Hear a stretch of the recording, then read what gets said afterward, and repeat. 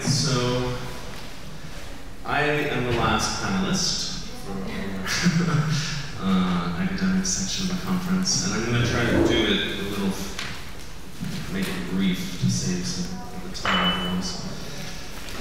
Basically, what I want to talk about is I want to look at some, similar to Maxime in his talks, some recent Russian actionism in a comparative perspective with certain Western movements that it's often seen as related to in one way or another, but largely in order to kind of tell what's different rather than what's similar, to kind of find the important minimal differences that we can identify to see what's special about Russian work. So the first kind of section of art that recent actionism, and especially going to be focusing on the Vaina group, but I will mention a couple of things, is oppositional actionism of the 1960s. So we have the Viennese actionists, who have often been interpreted as sort of using violence in their works to present a kind of opposition to conservative politics in Austria after fascism, sort of lingering fascist feelings in society. Then there's another example from the 60s, the guerrilla art action group. This was kind of an early version of museum occupying, kind of similar to what Jody was just talking about, when they went in and sort of threw cow's blood all over themselves in the Museum of Modern Art in New York to protest Rockefeller's involvement in the Vietnam War, Rockefeller being on the board of directors of the movement. An example from Brazil, Artur Barrio did a number of works in the late 60s and early 70s reflecting the political situation after the US-backed military dictatorship was established, part of this general sort of collapse of the revolutionary impulses of the late 60s and the beginnings of the neoliberal order that triumphed in '89. So, for example, in this project, Barrio gathered all sorts of strange things, used tampons, feces, various animal parts decaying, wrapped them in these packages and left them around the city in various places for people to stumble upon. In some ways, it's often seen as a commentary or a sort of reflection of the violence coming from the state, people being disappeared and so on after the dictatorship was established. To compare this then with recent Russian things like Vaina, a couple things we can say about the adoption of oppositional actions in the 60s. Rejects commodification, sort of central New avant-garde idea that art should not be a commodity that you can buy and sell. Anti-establishment message, using kind of violence in order to protest against violence in society. A certain theatrical quality, trying to engage public, but with this very sort of theatrical mode of the kind of the idea of a happening, right? So we were there when something happened, but in many ways it is a kind of show. Oriented on transgression and kind of really trying to produce transgressive effects, often through grotesque imagery and grotesque corporality bodies. So in Russian, a couple of differences here. So the Russian actions of recent times, you see attacks on commodities directly. The Vaina group throwing cats in McDonald's, with their general love of actions in supermarkets, rejection of money. Instead of this kind of somewhat abstract strategy of using violence to protest violence, we have direct confrontations with the police, as in these examples. Instead of the idea of a happening, this kind of idea that you kind of have to be there to sort of get this kind of spectacular effect of the work, you instead use the media, use mediation of media, and kind of invite that to achieve a more mass cultural impact. And finally, what I think probably the most interesting part of this section is that it's not, these works I don't find, and maybe you disagree with me, I don't find them to be actually aspiring to a transgressive effect. That they don't result in the violence of the transgressive gestures that they include. So just one example, the violent action in the Auchan supermarket in memory of the Decembrists, when they hanged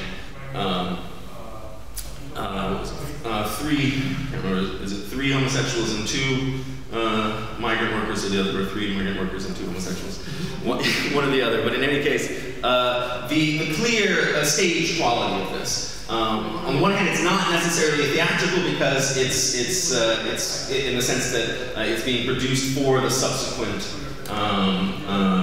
media transmission more than for the actual experience of people in the supermarket, even though that's clearly part of it as well. It still has a stage quality that sort of removes the direct sense of transgression. This is a violence that clearly is actually happening. You might stumble on it and see it and be shocked, but pretty quickly you'll realize that it's fake.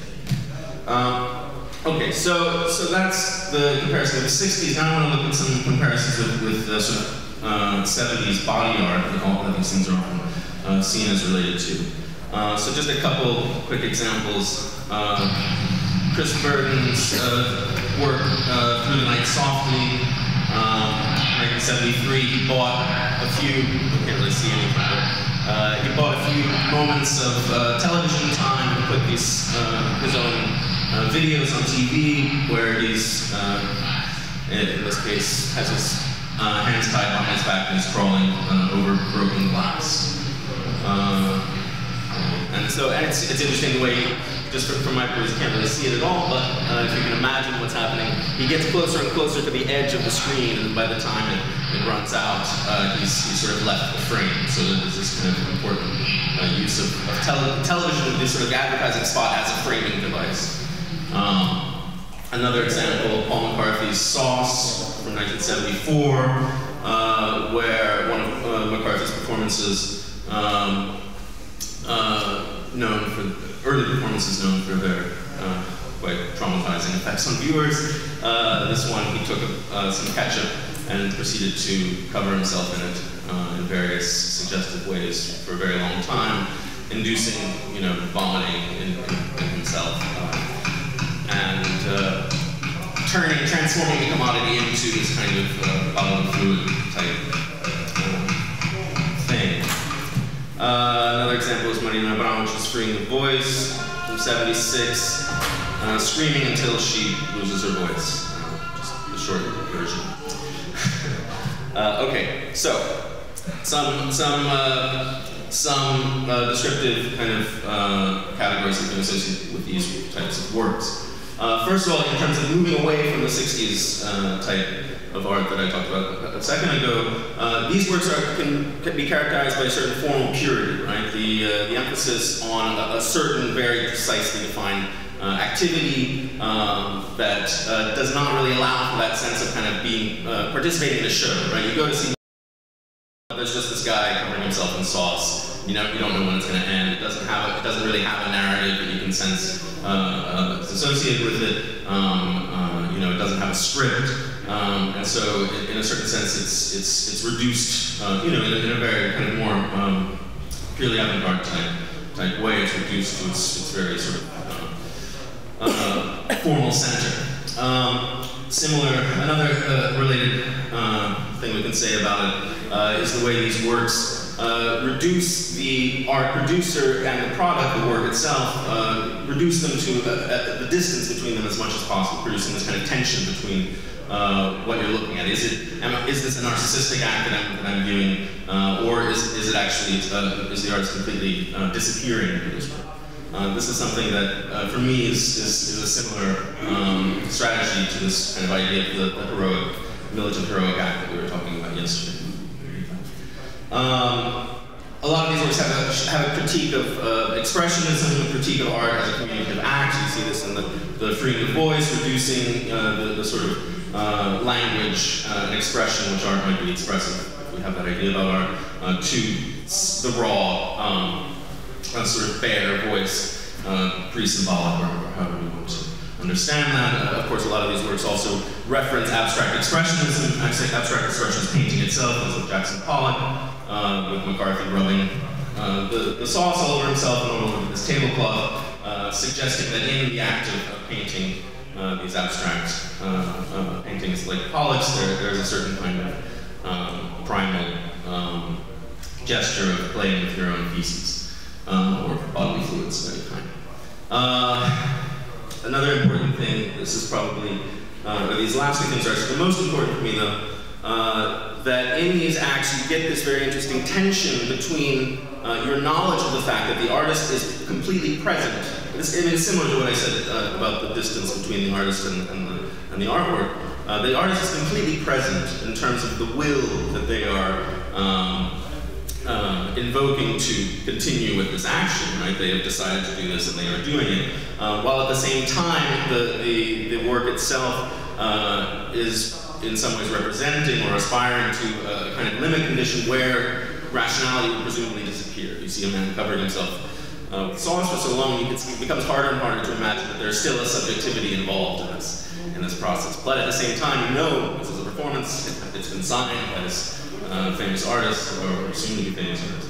And so we know that rational will is always present. Finally, an interesting element that I already kind of mentioned, the arbitrariness of the temporality of these works, the degree to which they could go on forever, or there's some kind of that limit comes in a very empty way. So Abramovich just screams until her voice runs out. That could happen at any time, depending on her vocal cords. But that is what ends the performance. Okay, so comparing these now with Weiner and other Russian actionism. So I also have, as I mentioned before, there's a move away from the kind of theatricality that we see in some of the 60s works. But for me, in the Russian stuff, it comes less through this kind of, this formal tension, this kind of, this real avant-garde purity that you get in the 70s works from the West, and more in a sense of confusion with these works, where you don't know what you're actually looking at. Am I supposed to be looking at, a proper work of avant-garde art, or is this something political that I'm supposed to be responding to in that? That there is that kind of the old, distinction between autonomy and commitment that Katie was talking about yesterday is completely confused.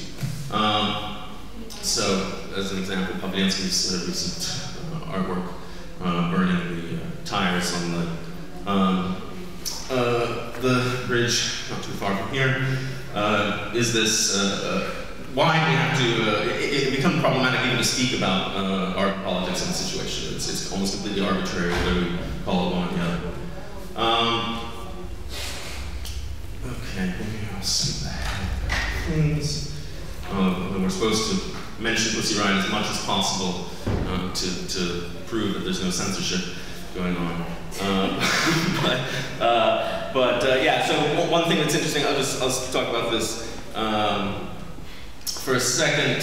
There's an interesting thing in the Russian works is the way that instead of creating this kind of this tension between the artist and the artwork, you have a kind of an impulse to repeat actions. And Weiner, of course, always would do action after action in the sort of the main part of their career. But Pussy Riot kind of took it to the next level by repeating this kind of the same action in different contexts.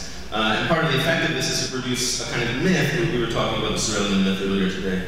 The myth of an underground, the myth of a revolutionary potential that actually doesn't exist. Okay, another thing, instead of having this orientation on expression, the question of communication that you get in the 70s artwork, Russian actionism has been really much more connected to things, to architectural questions, the city itself, urban flows, examples like Weiner's, one of their first works when they had a wake for the poet to move through Prigo in the metro car, or even the famous phallus on the bridge, which has this quality as a kind of kinetic sculpture as the bridge opens up and the phallus appears, but also makes use of this kind of this image of art stopping, participating in, taking, sort of appropriating the bridge's the raised bridges function of stopping traffic, they get to actually sort of seize that function themselves with the work. Okay. Skip that one.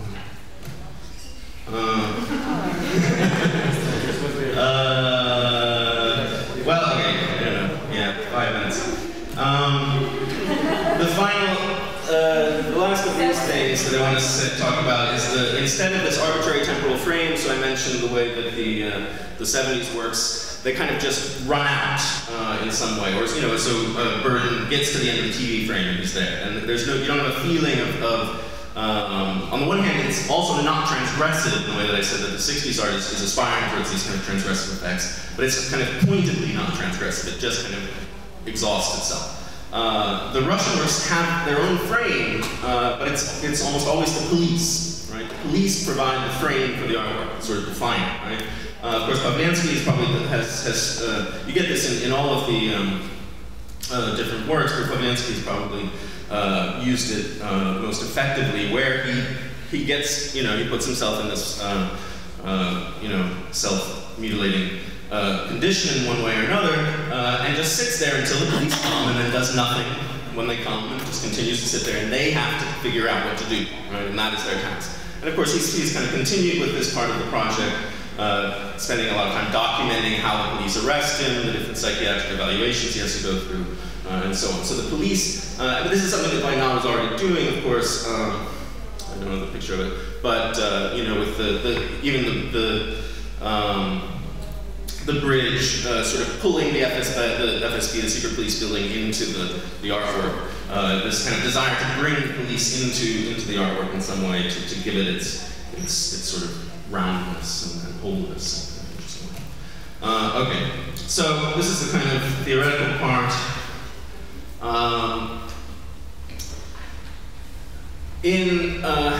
Basically what I'm trying to say about the 70s body art is that it tries to kind of, it exists in some ways in a condition, it's reflecting in some ways a condition, where transgression is no longer possible, right? The sense of there are limits, but the limits are empty, right? When you try to cross these limits, there's actually no experience. And this, we can relate to the theory of bare life that we talked about a little bit earlier. Today, this kind of condition of being abandoned by sovereign power, where the law is still there, but as Agama describes it, it has force without any actual significance. And what's interesting about these works is the way the artist, as I was kind of referring to earlier with that tension, the artist takes on both roles, right? The artist is both imposing this empty law on himself and occupying the position of the bare life that is in that condition of abandonment. So what you have is, in the 60s, you still have this kind of sense of a ritualistic, sense of sacrificial violence maybe being used as a political protest, which could be conceived as trying to sort of, bring about some kind of renewal in Benjamin's categories. We talk about the, breaking the law in order to recover its power. The 70s starts, with neoliberalism winning, starts instead presenting this kind of this image of an affectless extermination. Violence no longer has any kind of sacrificial potential. It just exterminates. Okay, so the Russian stuff, by contrast, is interesting in these ways. The actions are transgressive, right? They have a massive transgressive impact. All sorts of people get extremely upset by these actions. But still, at the same time, I don't think that's necessarily the goal of the works, but that is their effect. So that shows us something about the kind of culture in which they're emerging. They also often draw on kind of images or sort of subject the body to certain situations that recall the category of bare life. But the way I want to describe it is that it's not this affectless extermination that we see in the 70s work, but it's presented as a kind of weird enjoyment. And in Vainal's, of course, an extremely sort of boisterous enjoyment. As I put it here, you're eating and fucking while power sleeps. In Pavliansky, you also get a kind of enjoyment, but he's enjoying it in a more kind of masochistic way. the idea that while this sort of non-vigilant power is sleeping, in between the cracks where power is not watching us, we start, we have all our biological processes. We are in this condition of a kind of abandoned state, but it is actually a state of enjoyment. It allows us to start putting on the clothes of power, presented again as a kind of debauched feast or sexualized experience. The category, yeah, I should probably start stopping. The category that we should use to understand this, I think, is one that is often used to talk about late socialist culture, that is still, which is a kind of humor that, when it's presented in the really good still, you don't know whether the person is actually being serious or joking, right? So it's a kind of, it's a theatricality that loses its sense of theatricality, right? It's a performance that does not actually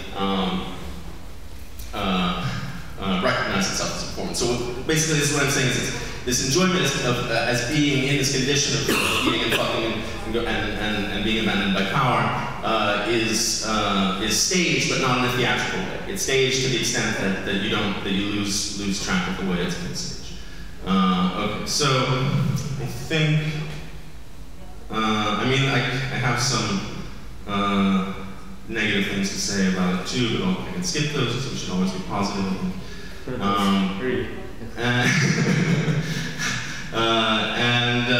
Let's see. Yeah, so maybe just this last, if you want to, there's the great criminal action later. Appearance here, but just the last thing. The specificity of the Russian actionism is defined by this union of what I'm calling bare life and staged enjoyment, which I think it inherits from the late socialist non-official culture. So, for example, the necrorealists would be the sort of ideal example of this for me, going into the woods, beating each other up with sticks in the snow and so on, filming it, but filming it only as a way to kind of continue to enjoy this condition of pretending like you're dying and enduring sort of random violence that has no meaning. So again, this kind of idea of still where you don't know if it's ironic or serious. So it takes that position, but puts it into this other context of this idea of the using power as a frame, right? This challenging address to power, saying like, you're here, right? But you're not watching us, and look what's happening. So either disappear completely, or wake up and fight. So that's.